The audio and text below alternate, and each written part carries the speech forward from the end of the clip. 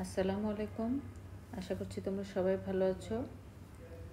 আজকে আমরা class 7-এর maths বুক থেকে chapter 3 GCD and LCM of fractions এটার পেজ নাম্বার 63-তে ডিসকাস করব।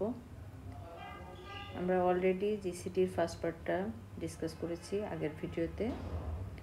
তোমরা যারা দেখে নাওনি তারা নিচে লিংক দেওয়া থাকবে ডেসক্রিপশন বক্সে, তোমরা ওটা দেখে নিতে পারো। দেখে নিলে তোমাদের জন্য এই পরের পার্টটা বুঝতে ইজিয়ার হবে।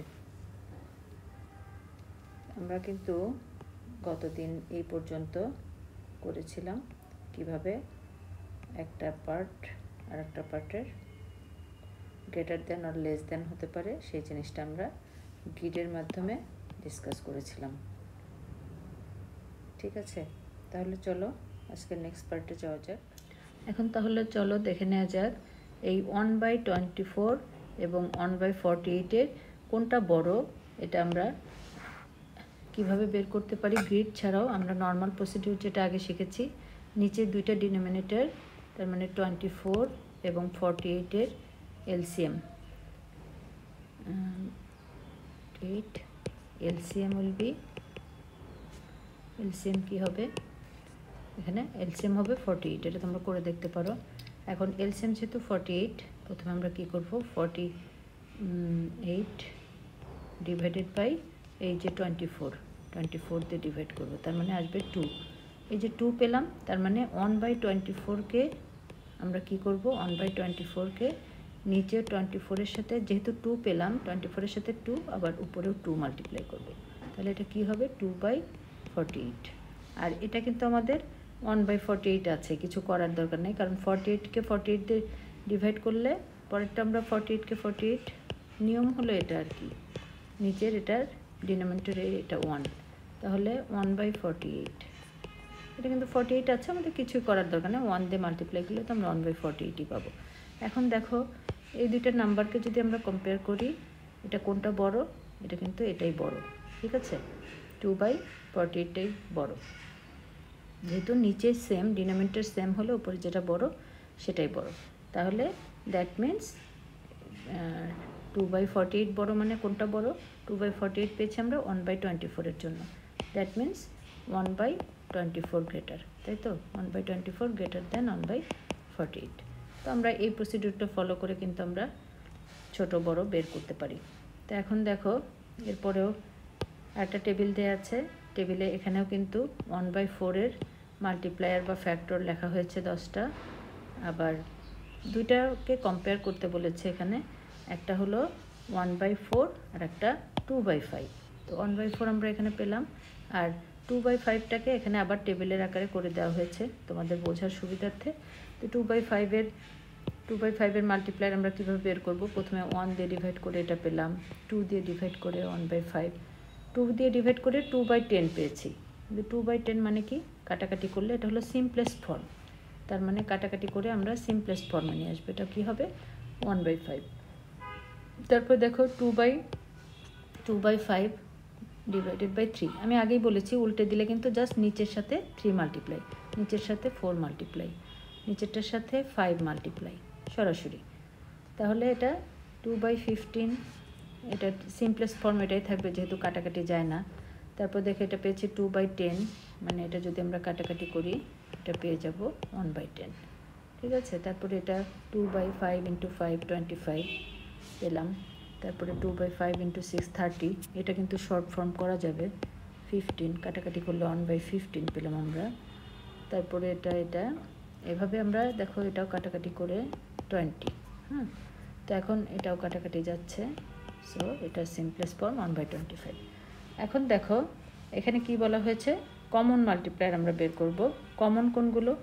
কমন দেখো এখানে আমরা 10টা করে নিয়েছি, এখন এর মধ্যে আমরা কমন দেখতে পাচ্ছি এই 120 আর এখানে 120, ঠিক আছে। 10টা নেওয়ার পরেও এটা দেখো একটা কমন পেয়েছি কিন্তু আমরা, হ্যাঁ। তাহলে আমরা দেখো ধীরে ধীরে কি বুঝতে পারছি, আমরা এখন একটা পেয়েছি, এখন তাহলে এর মধ্যে আমরা এটাকে কি আমরা জিসিডি বলতে পারবো, গ্রেটেস্ট কমন ফ্যাক্টর? একটা পেয়েছি, এটাকে কি যাবে বলা জিসিডি? এখন দেখা যাক সেই কোশ্চেনের আনসার খোঁজার জন্য কিন্তু আমরা এত কিছু করছি। আবার দেখো 1/6 এবং 1/8 এই দুইটার মাল্টিপ্লায়ার করা হয়েছে, এগুলো বের করা হয়েছে। কতগুলো বের করা হয়েছে? 12 মাল্টিপ্লায়ার, এখানে 12টা নিয়েছি আমরা। হ্যাঁ, এর আগে কিন্তু এটাই করেছিলাম, আমরা 10টা নিয়েছিলাম। দেখো 12 করার পরে আমরা কিন্তু পাচ্ছি 3টা কমন পাচ্ছি। এটা কমন, এটা কমন, এটা কমন, এখান থেকে 3টা পাচ্ছি। তাহলে এর মধ্যে কোনটা গ্রেটেস্ট?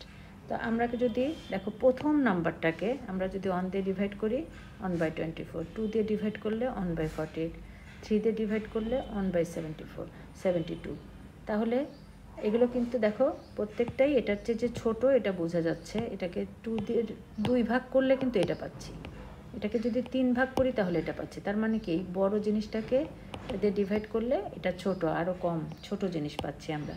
ঠিক আছে, তার মানে এটাই বড় আর কি, এটাই যে গ্রেটেস্ট কমন ফ্যাক্টর, এখান থেকে কিন্তু এটা বোঝা যাচ্ছে। কিন্তু এইভাবে যদি আমরা বের করি তাহলে আমরা বুঝতে অসুবিধা হচ্ছে যে আমরা কতগুলো নিব। এই দেখো প্রথমে আমরা 5টা নিয়েছিলাম, তারপর নিলাম 10টা, তারপরে দেখো এখানে 12টা নিলাম। এভাবে যদি আরও নেই আমরা আরও কিন্তু পাবো। তাহলে আমরা কোনটার জন্য কতগুলো নেব? হ্যাঁ, আবার এখানে দেখো 10টা নিয়েছি, 1টা পেয়েছি কমন। আবার এখানে 12টা নিয়েছি, 3টা পেয়েছি। তাহলে আমরা এরকম কয়টা নেব? আমরা এরকম করতে গেলে আমরা কিন্তু বুঝতে পারছি না যে এটার জন্য আমাদের কয়টা করে মাল্টিপ্লায়ার বের করতে হবে যাতে আমরা গ্রেটেস্ট কমন ফ্যাক্টর পাবো। তাহলে দেখো এখানে আরও একটা নাম্বার নেওয়া হয়েছে 1/4 আর 3/12। দেখো 1/4-এর এখানেও মাল্টিপ্লায়ার বের করা হয়েছে, এখানে মাল্টিপ্লায়ার বের করা হয়েছে। দেখো তো এখানে কোনো কমন আছে কি না। দেখো এতগুলো 10টা করে নেওয়ার পরেও আমরা কিন্তু এখানে কোনো কমন দেখতে পাচ্ছি না।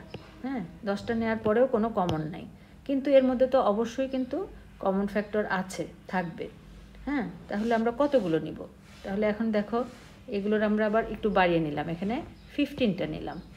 15টা নেওয়ার পরে দেখা যাচ্ছে এখন আমরা একটা করে কমন পাচ্ছি 1/44, আর এখানেও দেখো 1/44। তাহলে 15টা নেওয়ার পরে এখানে আমরা একটা কমন পাচ্ছি। তাহলে এখন প্রশ্ন আসে যে আমরা তাহলে কোনটার জন্য কতগুলো নেব? হ্যাঁ, কতগুলো নিলে আমরা জিসিডি পাবো। তো সেই জন্য আমাদের জিসিডি বের করার যে নিয়মটা আমরা করব, এভাবে না করে আমরা দেখো কিভাবে সলভ করি। জিসিডি বের করার জন্য এই 1/4 আর 3/12 এই দুইটাকে আমরা এই যে কমন ডিনোমিনেটর বের করব। কিছুক্ষণ আমি দেখিয়ে দিলাম কিভাবে বের করতে হয়। দুইটার এলসিএম বের করে তারপর উপরে নিচে সেই নাম্বারটা দিয়ে ডিভাইড করলে আমরা কিন্তু এটা কমন ডিনোমিনেটর পেয়ে যাব। হ্যাঁ, তো কমন ডিনোমিনেটর বের করলাম। এটার কমন ডিনোমিনেটর 144 আসবে। 4 এবং 11-এর এলসিএম হবে 44। তো 44 এখন দেখো এলসিএম যদি 44 হয় তাহলে 44 ডিভাইডেড বাই 4 এটা কী হবে? 11। তার মানে 1/4-কে আমরা কি করব? 4 ইন্টু নিচেও 11 দিয়ে উপরেও 11 দিয়ে মাল্টিপ্লাই করব, তাহলে হবে 11/44। ঠিক আছে, আর নিচেরটাও এটা আছে কত? 11। তাহলে 44-কে এবার আমরা 11 দিয়ে ডিভাইড করব, তাহলে পাবো 4। তাহলে 3/11-এর জন্য 3/11 ইকুয়াল টু 11, যেহেতু আমরা 4 পেয়েছি, 4 আর 3 ইন্টু 4, তাহলে 12/44। এখন দেখো এখান থেকে কিন্তু আমরা বুঝতে পারছি যে এটা 12 বড়। নিচে তো সেম ডিনোমিনেটর হলে উপরে যেটা বড় সেটাই বড়, তার মানে 12 যেহেতু বেশি তাহলে এটা বড়। এখন বড় তো আমরা পেলাম, কিন্তু গ্রেটেস্ট কমন ফ্যাক্টরটা কি হবে? এই যে উপরে নিচে সেম ডিনোমিনেটর, এখন উপরের দুইটা নিব আমরা, নিউমারেটর দুইটা। নিউমারেটর কত? 11 এবং 12। 11, 12 এই দুইটার আমরা এই দুইটার গ্রেটেস্ট কমন ফ্যাক্টর বের করব। তো কীভাবে? এটা আমরা দুইটা মেথড আছে, দুইটা মেথডে বের করতে পারি। ডিভিশন মেথডে বের করতে পারি। ডিভিশন মেথড হলে 11 দিয়ে 12-কে ডিভাইড, 11 এখানে 1, 11। তাহলে কিন্তু আমরা এই যে 1, এটাই কিন্তু আমাদের গ্রেটেস্ট কমন ফ্যাক্টর 11 এবং 12-এর। তো উপরের দুইটা 11 এবং 12-এর জিসিডি কত? 1। আর যেহেতু এর মধ্যে কমন নাই, ওভাবে আমরা দেখতে পারি 11 এবং 12-এর মধ্যে কিন্তু কোনো কমন নাম্বার নাই, আর কমন নাম্বার যখন না থাকে তখন কিন্তু 1 হয়। তার মানে এটার জিসিডি কি হবে, উপরেরটার জিসিডি কত বের হলো 1 আর নিচে কত আছে 44, তার মানে এই নাম্বার দুইটার জিসিডি হবে 1/44। ঠিক আছে, তাহলে আমরা শুরুতেই এই যে এই দুইটা নাম্বার এলসিএম জিসিডি বের করছি, এই দুইটা 1/4 3/4, এটার জিসিডি পেলাম 1/44। এখন স্টেপগুলো কি কি আমরা যদি একটু ধারাবাহিকভাবে স্টেপগুলো দেখি, স্টেপগুলো দেখো এখানে স্টেপগুলো ক্লিয়ারলি বলা আছে। সিরিয়ালি আমরা প্রথমে কোন কাজটা করছি, প্রথমে গিভেন ফ্র্যাকশন এটা আর এটা দেয়া আছে। ঠিক আছে, এখন এই দুইটাকে নিচে আমরা সেম ডিনোমিনেটর করব।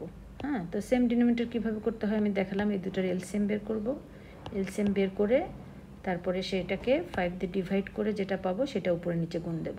তাহলে 3/5কে পেলাম 39/65 আর 6/13কে পেলাম 30/65। ঠিক আছে, এই যে সেম হয়ে গেল, নিচে 65 সেম পেয়ে গেলাম। এখন take to numerator of the fraction of the same denominator, same ডিনোমিনেটরের আমরা নিউমারেটর দুটো নেব, নিউমারেটর দুটো 39 30 এই দুইটা নিলাম।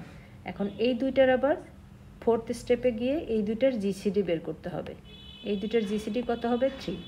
দেখো আমি তোমাদের ডিভিশনের নিয়মে 30 দিয়ে 39কে ডিভাইড করো, 31 যা 30, এখানে 9 30, 3 9 যা 27, 3 9 3 3 যা 9। হ্যাঁ, এই যে এটা 3 হলো আমাদের, এটা ডিভিশন মেথড, ডিভিশন মেথডে 3 হলো জিসিডি, এই দুইটার জিসিডি। তাহলে আমরা জিসিডি পেলাম। এখন কি বলবো, লাস্ট 5th নাম্বার স্টেপে এসে এই যে জিসিডি পেলাম এটা আমরা উপরে বসাবো আর নিচে তো 65 আছে, তাহলে এটাই হবে আমাদের জিসিডি। তাহলে আমাদের ফ্র্যাকশনের জিসিডি বের করার নিয়ম কিন্তু এইখানে অ্যাকচুয়ালি স্টেপগুলো দেওয়া আছে, এই যে স্টেপ কন্টিনিউয়াস এই প্রসিডিউরগুলো ফলো করলে কিন্তু আমরা জিসিডি বের করতে পারবো। ঠিক আছে, তো এরপরে আমরা এলসিএম নিয়ে ডিসকাস করব। আশা করছি তোমরা সবাই বুঝতে পেরেছো। খুব মনোযোগ দিয়ে যে জায়গায় বুঝতে পারবে না টেনে আবার ওই জায়গায় ভালো করে বুঝে এসে দেন এখানে আসবে। প্রত্যেকটা স্টেপ আমি বুঝিয়ে দিয়েছি, আশা করছি তোমাদের কোনো সমস্যা হবে না। আর যদি কোনো সমস্যা হয় তোমরা আমাকে জানাতে পারো, আমি আনসার দেওয়ার চেষ্টা করব। আজকে তাহলে এই পর্যন্তই। তোমাদের যদি কোনো উপকারে এসে থাকে তাহলে অবশ্যই এটা অন্যকে শেয়ার করবে যাতে তাদেরও উপকার হয়।